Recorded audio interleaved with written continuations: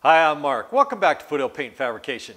Well, last time you guys saw the hood, we were getting some primer on it. So we got it all sanded up and repaired, and we got a nice coat of polyester primer on here. But before we can sand this, guide coat it, and block it out, we need to get the center molding strip ready to go. So we want this strip to basically be ready just to fall back on the hood practically. We don't want to be screwing around after this is done and polished and ready to go and this piece is all ready to go.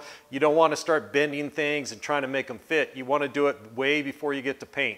And so that's what we're going to do today. So we got a little bit of work to do on this thing. All these little tabs need to be straightened out, and we need to do a lot of test fitting to make sure it's going to fit on really nice and lay perfectly straight, because I think it's got a little bit of a bow in it, but we're going to check that out and see how it fits. We also need to get all this paint off here. It's got gobs of paint on it. I think we're going to do it mechanically. I don't have any chemical stripper in the shop right now, and it's such a small piece. I think we can just wire wheel this off here and maybe run a DA over it. So let's get over to the bench and take a look at these little tabs, and then start messing with them and see if we can't get this thing to lay on the hood just right.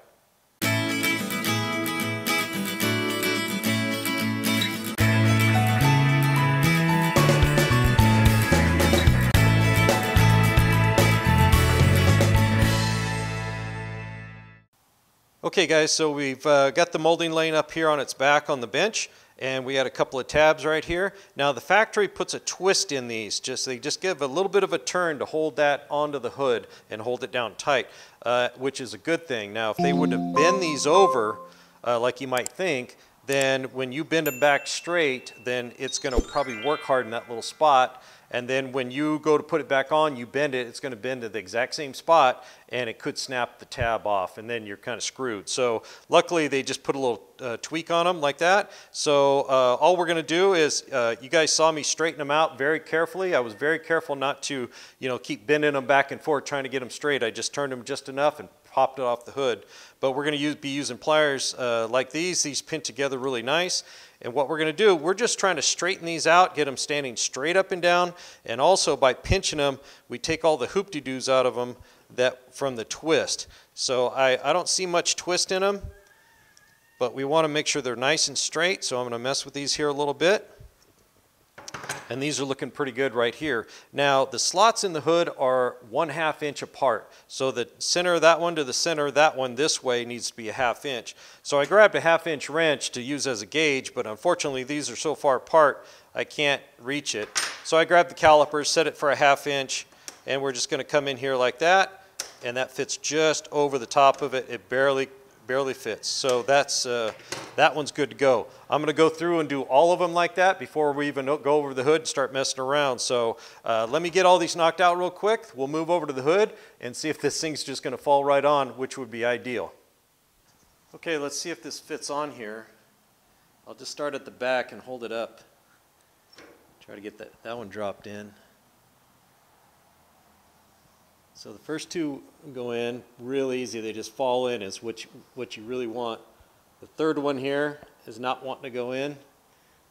So I'm going to have to keep messing with it because I just want them to fall in. I don't want to, have to move it around and get it going. So yeah, so I'm having to mess with it a little bit. They're going in.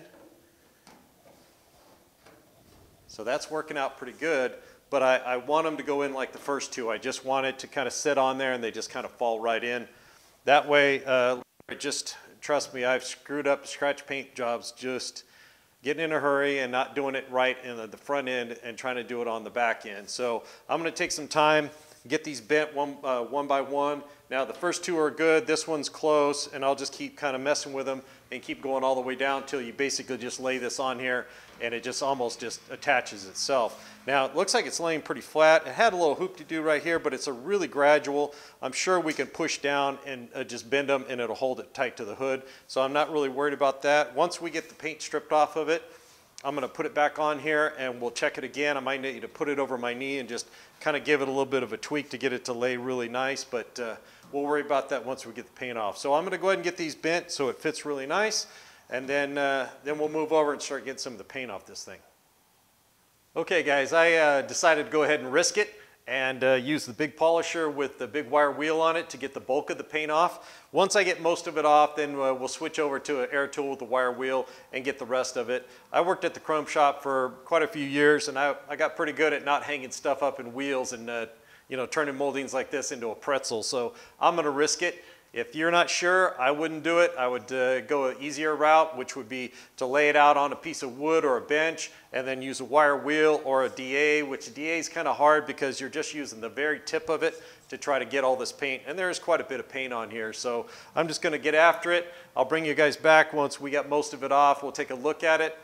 It looks really good shape. I don't see any rust on it, any kinks in it, any types of repairs. So I think all we need to do is really just get this paint off here.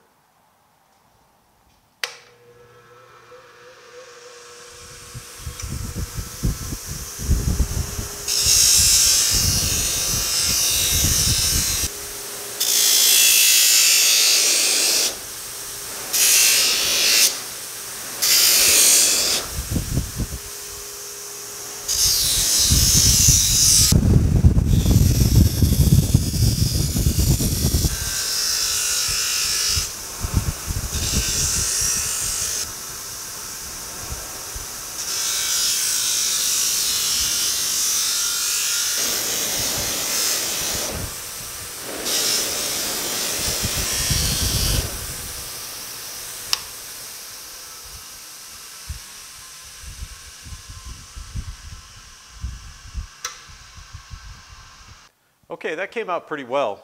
I was able to just do it with the big wire wheel on the polisher there. Didn't have to switch the little one, and I didn't bend it or get it hung up, so that's good. I probably should have straightened the tabs out after I wire wheeled it, because the wire wheel did hit a few of them. I don't think it bent them, but it probably would have been a good idea to wire wheel it first, then straighten all those tabs. But it looks like it's working out good. So the next step, I'm gonna just take some 220 and I'm just gonna hand sand the whole thing. And I'm gonna keep an eye out for any dents or kinks or any spot that the paint was hiding. And we're just gonna sand this whole thing and then wipe it down with some lacquer thinner, and then we're gonna retest fit it back on the hood. And if it fits good, then I think we can go ahead and mix up some etching primer and get this thing sprayed. Okay, got it back on the hood. Had to bend a couple of tabs just a little bit, but it's looking really good. I got a clothespin holding it down right there. Got a little squeeze clamp on the other end where the emblem usually holds it down. But you guys can tell it's sitting really flat on that hood, and that's not with the tabs bent, that's just laying there. So it's gonna be down even tighter once it's pushed down and the tabs are bent. So it looks really good. Nice and straight. Almost looks chrome's laying there like that, doesn't it? Darren wants it painted blue though. He doesn't have a lot of chrome on the truck, so I think the blue choice is the way to go. All right, let's get this thing off here, get it scotch brighted and tacked off, and get some etching primer sprayed on it. Okay, I got the molding up on the rack, just really quick. To hold it, I just took a piece of wire and I bent it and I poked it up inside where one of the tabs has been up. There's a hole, and then I just put a standoff on there, pulled it tight, put a vice grip on it, so it's held pretty good there. And down here, all I did was take a pair of long nose vice grips, pinched onto one of the tabs, and then I just kind of bolted that to the arm here. So it's on here pretty sturdy. I'll throw a little tape around both of these so I don't get etching primer all over my vice grips. But that's pretty much it. I'm gonna roll it outside when we shoot it. Let's move over to the bench, mix up some etching primer, and get this thing sprayed, and we'll call it a day. Okay, I just have a little bit left of the etching primer, so we're gonna use it up. So I got it stirred up really well. This is a part A and a part B system. It has the etching primer and then the phosphoric acid that goes in it.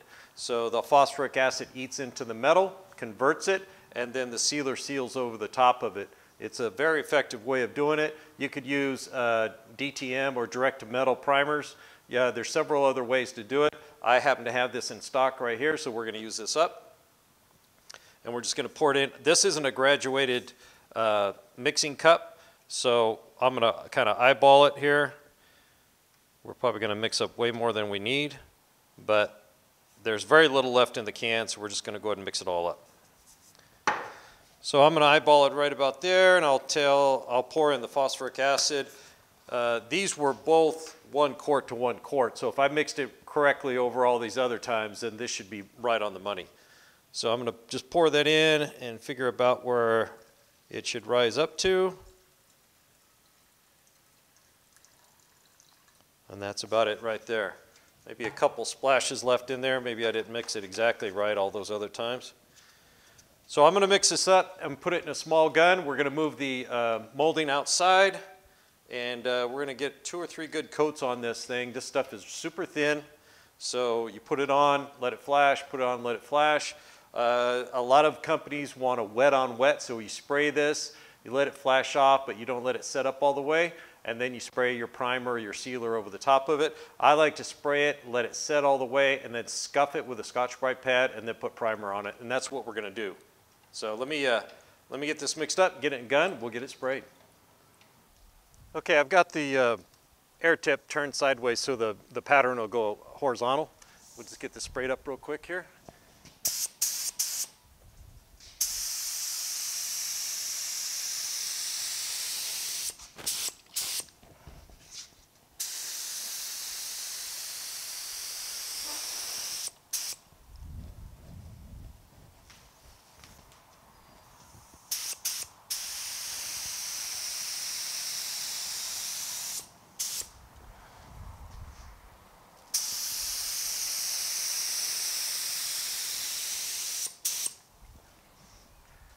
Somebody forgot to put masking tape on his vice grips. Well, that's all right. All right, I'm going to flash that off, let that flash off just a couple seconds. There's a little breeze blowing out here, so this stuff is super thin. It dries really quick. And then I'm going to put a couple more coats on it, probably 3 coats. There's gobs in here. I'm going to look around for something else that needs some etching primer, use this up. But we're going to let that tack off, get another coat on it, and we're going to let this thing dry.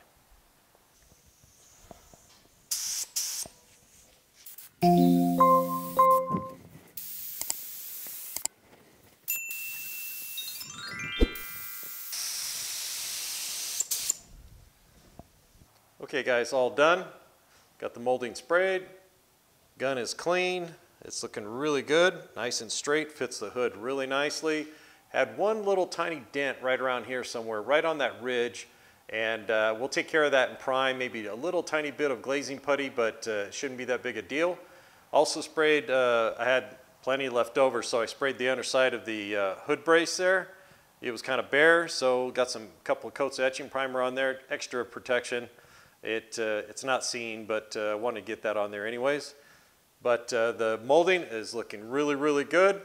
We're going to set this aside, and next time we need to spot prime the hood or spray the hood with some primer, we'll go ahead and get this out and get it scuffed up and spray it at the same time. But really happy the way this came out.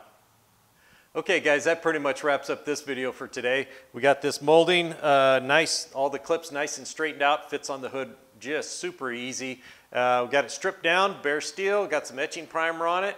It's looking really good. Discovered that little tiny dent after the fact, but it's no big deal. We'll take care of that later. Next step, we're going to get back on the hood, get some sanding done on that, set this aside. We'll get back to it a little bit later. Thanks for joining me here at Foothill Paint and Fabrication. Don't forget to hit the like and subscribe button and comment, guys. Love those comments, and mash that bell icon so you get notifications every time I release a new video. We'll see you on the next one.